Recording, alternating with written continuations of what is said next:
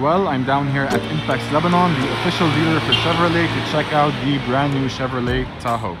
We have two trims, this one that's more basic, and we have the Z71, which is the more off-road and rugged of the two.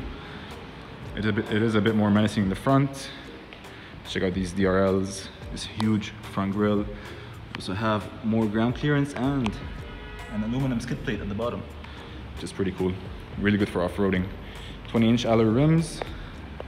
We also have ample room over here with the brakes. You guys can set up some smaller rims with bigger tires. Yeah, would be really nice. So quickly going over the outside of the car. We have everything in black chrome. And notice the headlights. These are continuous, so they don't stop here or anything. Just one whole piece that wraps around the bumper. Very cool. We have red tow hooks on the Z71. Huge grille. As I mentioned before, the 20-inch rims and side step, which is standard and fixed on the car. All the badging is in black, except the Z71 here up top, which I don't really mind the placement of it. It is a bit weird, but it's pretty cool. Much bigger mirrors than the previous generation, which is a plus. One major change of the brand new Tahoe is a completely brand new suspension. We have a multi-link independent rear suspension, which frees up space in the third row, as well as makes the ride a lot smoother on the road, of course. Here in the back, we have nice looking taillights, also a lot of black chrome with the black Chevrolet badge, and we have a lit up badge here at the bottom, which tells you where to kick to open the trunk. A very nice touch. To close it up, of course, just kick again at the bottom.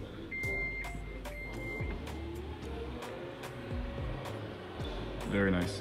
We don't have a Z71 badge in the back, which is a bit unfortunate if you're paying this much for a car. You want to show it off, I mean, right? So let's just move on to the interior of the car. So as you guys would expect with a car this big, it's pretty easy to get into.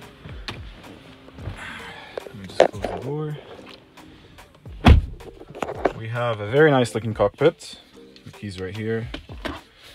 Very nice 10.2-inch screen. Let's see if I can turn it on. Yeah, very nice. We also have a digital instruments cluster right here. I guess the lower trim has the regular analog dials. This one has just two analog. One thing that has changed inside the interior of the Tahoe is the gear selector. So you can have the pull for the reverse and drive, and push for your P and N, I guess for safety. We have a 10.2-inch screen with this weird leather here, I guess to, you know, smoothly go through your menu, which is very responsive. You have Apple CarPlay, Android Auto, and yeah, we have a little mini storage space right here. Not sure we can put, like, a phone wouldn't really fit down there. Dual climate control with your menu buttons and everything. A lot of USB-C and regular USB charging ports everywhere in the car. Wireless charging here at the bottom without a cover for it, which is weird. Two cup holders and a massive fridge with two settings, so you can have two different temperatures. More USB Type-C and a regular USB with, I guess, an SD card slot. Very nice and large armrest. More cup holders in the back.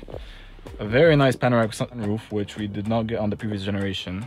And yeah, here on the side we have your off-road controls, your 2 high, 4 low, as well as your parking brake. And I remember there's a detect off, so if the car, I mean, rolls over, it does not engage the airbags, which is another safety feature of the car. Some more towing capabilities over here as well. And I'm not sure what this is, I guess to put your cards or something.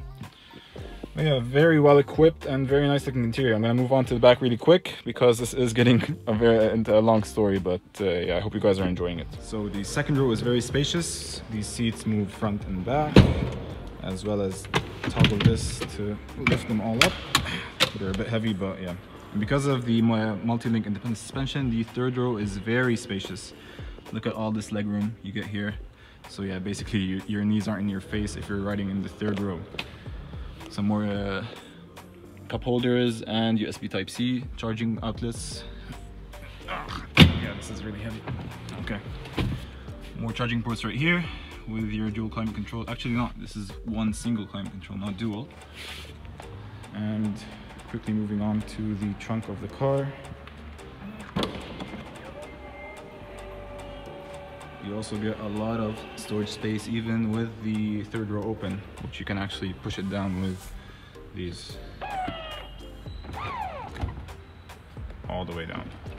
Yeah, left and right. It's very convenient. You can even do the second row. Very cool. As for the engine, we have a 5.3 V8 producing 355 horsepower with 520 Newton meters of torque.